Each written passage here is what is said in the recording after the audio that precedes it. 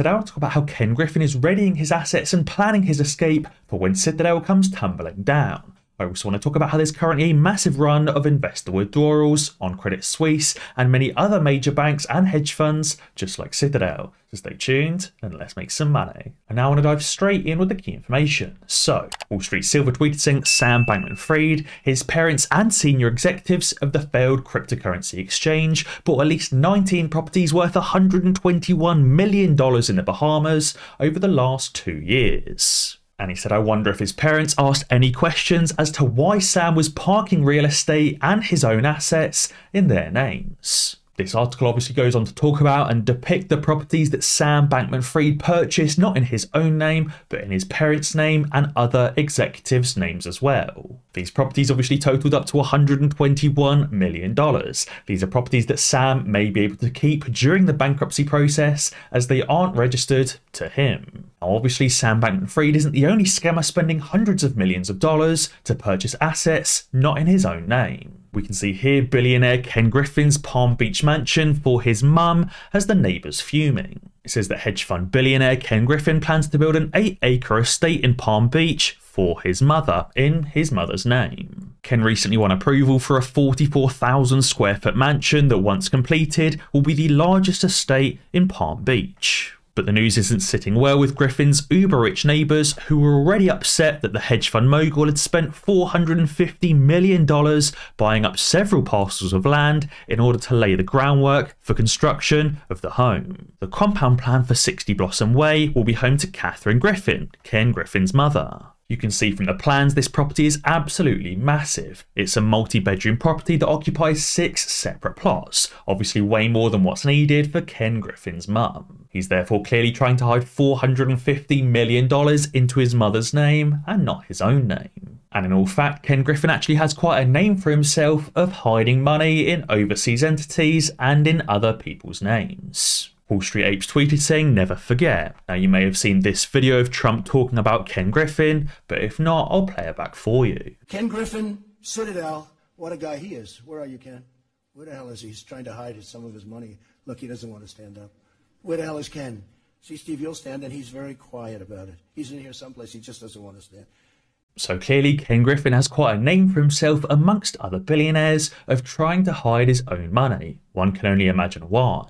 But Ken Griffin isn't just hiding property in his mum's name. He's also hiding billions of dollars in overseas entities in the Cayman Islands. Now you may say, Tom, this is completely different. Sam Bankman Fried was hiding money in the Bahamas, a very sketchy place. Surely the Cayman Islands is completely secure and there's never any money ever hidden in the Caymans. Now obviously I'll stop you right there because obviously the Cayman Islands is completely separated from the US and many other hedge funds also hide money in the Cayman Islands as well. And if you search the Cayman Islands register, we can see the Citadel Equity Fund Limited and a number of other Citadel entities as well, all listed here. We can see these entities span from December 2007 all the way to June of 2017. Now this document was last updated in 2017 and therefore Ken Griffin and Citadel may now have a bunch of additional entities on top of that. I can't remember who it was. I think it was Rizzo that did the original due diligence on all of these Cayman Island entities, and it's something like $200 or $300 billion that Ken Griffin is hiding overseas. Many of these entities are holding 10, 15, 20, 30, 40 billion dollars worth of cash each, or worth of his securities. So not only is Ken Griffin doing the exact same thing that Sam Bankman Fried is currently doing in the Bahamas, but he's even doing it on a much larger scale. He's not just hiding $121 million worth of property, he's hiding $450 million worth of property in his mum's name and billions of dollars worth of cash in the Cayman Islands. And as Stephen Cooper tweeted, he said it's very interesting how Ken Griffin has owned Citadel for 32 years, but yet he's never sought FICC protection until now. Ken Griffin went through 2007 and 2008 without seeking that FICC protection for him going bankrupt, but he's seeking it right now in 2022. Now, Bleeding came in with some additional information saying, I think the FICC was established sometime in the early 2000s, but still,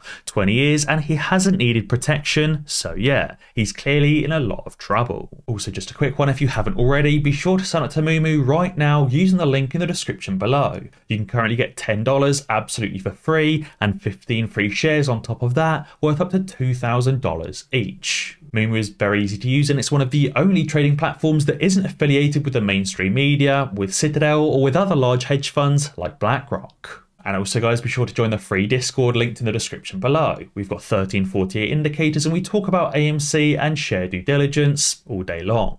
Now that obviously relates to the new participant in the netting system for the Government Securities Division of the FICC for Citadel Securities. Now, I don't necessarily know if this is Citadel and Ken Griffin asking for specific protection from the FICC, they're just becoming a member of the netting system. Now, I think what this allows them to do is simply net incoming trades with outgoing trades, and instead of paying two separate amounts, just allows them to pay the net amount. But I think it also makes them eligible for these SFTs, those securities financing transactions, to avoid having a fire sale of Citadel's assets. Obviously, if Citadel is becoming a member for these securities financing transactions, he must clearly be worried about his firm's survival. But that would also make sense as Credit Suisse has just forecasted a loss of up to $1.6 billion in the fourth quarter, as the bank saw $88 billion in outflows during the first few weeks. $88 billion. Talk about a confidence problem. Right now, Credit Suisse are in a lot of trouble. They're facing another $1.6 billion loss, and they've had $88 billion worth of withdrawals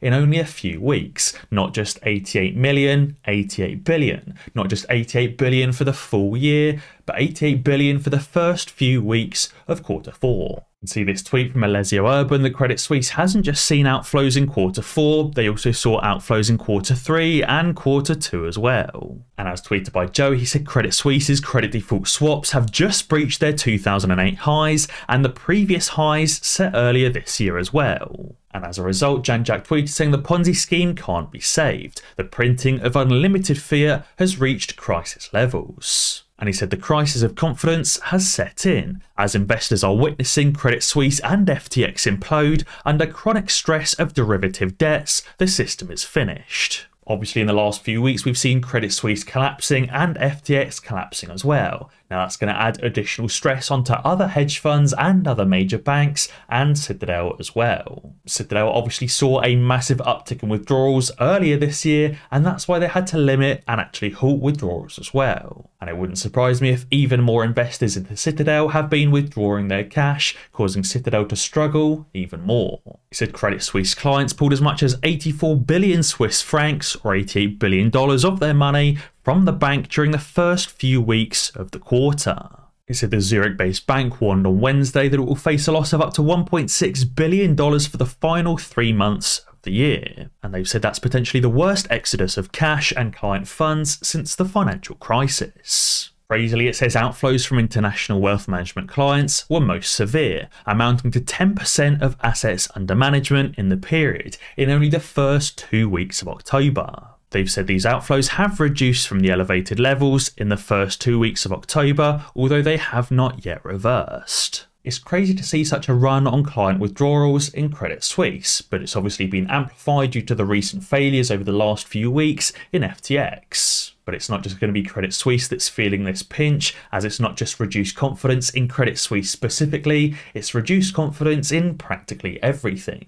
Therefore, we're going to see other major banks feeling this same reduced confidence and the same withdrawals, and other hedge funds like Citadel as a prime example. And that is ultimately why Ken Griffin is readying his assets in his mum's name and in the Cayman Islands, and is planning his escape. It wouldn't surprise me when Citadel blows up if Ken Griffin tries to get on his plane and fly directly to the Caymans or to a country that doesn't extradite to the US. I guess we'll just have to see what happens over the next few weeks and the next few months as more and more hedge funds end up going down. And I guess we'll just have to continue tracking the funds in the Cayman Islands Citadel entities. And finally for today, Deutsche Bank is warning default rates on US leverage loans will hit a near record high of 11.3% as late as 2024. This means that many of those riskier companies that aren't generating profit at the moment are in a lot of trouble, and many of them will default. Many of these growth stocks that have fallen by over 80% this year, some 90% and even higher, are likely still to fall further and could end up going bankrupt. And Cointelegraph said, "Do you still believe we don't have trouble in paradise? We're in for a bumpy ride." Many of these companies will end up failing, and many of those hedge funds that are invested into these companies will end up failing alongside, and margin calls and liquidations will happen. But guys, be sure to let me know what you think down in the comments below. And as always guys, be sure to ding that notification bell, because that way you'll be alerted when I upload a new video. Cheers.